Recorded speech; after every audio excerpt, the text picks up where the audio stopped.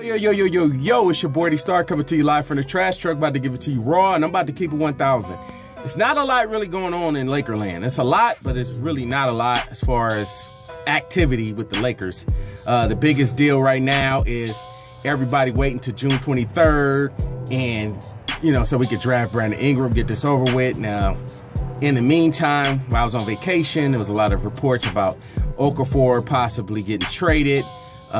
So pretty much every team in the league was trying to come up with scenarios, mainly Boston, and I even heard some stuff, I seen some stuff, mainly in the forums and chat boards that basically, you had some guys that were like, yeah, we could possibly get Okafor as a Laker. I don't know if Mitch does that. I don't know if Mitch goes for that, but it is a weakness that we have. We don't have a center, a strong, good center. You could either go in free agency and try to woo Whiteside. And as far as Whiteside goes, he's trying to get a max contract. The Lakers have the money, and there's been reports that Miami, they're going to play hardball. They're not going to give him the max. So in that situation, if it does happen that he doesn't get the max, which I think only happens if Bosh decides that he does not, that he wants to medically retire. In that scenario, in that situation, then the Lakers they really have a shot at Whiteside. But, other than that, we all saw the whole KD in the Western Finals situation, how he got so close, but somehow couldn't pull it off.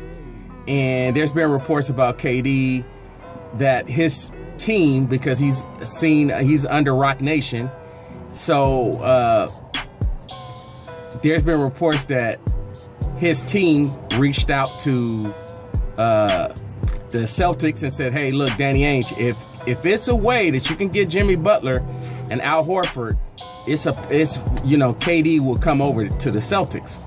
I don't know if it's true. I don't know if it's a lie. Everything's kind of just being thrown out there. But hey, it may be true. It may not. But I think that KD ends up re-signing with OKC for 1 year. Then after the year's up, he does kind of like a LeBron kind of deal where he does a year and waiting for that contract. And once the contract happens, the contract opens up where they got the advertisements on their jerseys, then KD pretty much says, okay, all right, I'm ready to sign a long-term deal.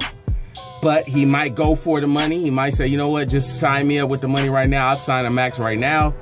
I don't know how KD's thinking. There was a report that said that KD is what he's looking forward to being wooed by free agent. Being wooed by the different NBA teams, right? And I think that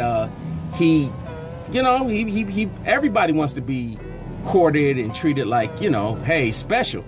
So I think KD at least goes out and talks with some teams. Not really signs with anybody except for OKC, but he talks with just to build his, to get people interested and, to get OKC like, okay, prepped up, primed up to sign him for that max contract. But his max contract's already there. You just got to go out and test the waters to see what's out there.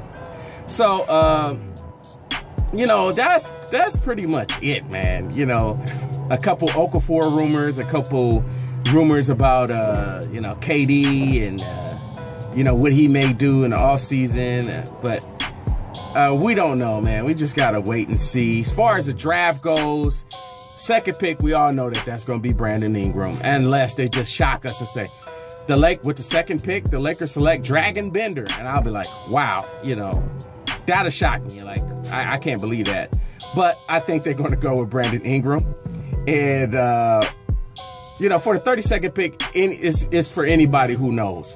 If you looked at the mock drafts last year, I was pissed off that they didn't grab Robert Upshaw, because all of mock drafts had Robert Upshaw in the part where the Lakers were, we were going to get Upshaw, and he was around like a late first round pick, but nobody drafted Robert Upshaw because the heart defect and his off court issues. So Larry Nance was allegedly, he was like 53rd or 54th in the mock draft, like damn near drafted last, and Lakers picked him up. If they redid that draft, he'd be somewhere in the 20th or 15, somewhere around the 15 to 20. So Lakers always find a way of snatching somebody good. But we saw how the Robert Upshaw project worked. Anthony Brown, he's still a project in the making. So we got to wait and see. It's your boy, D Star Man. Go follow me on Twitter. The link will be in the description. Like, comment, subscribe. Peace.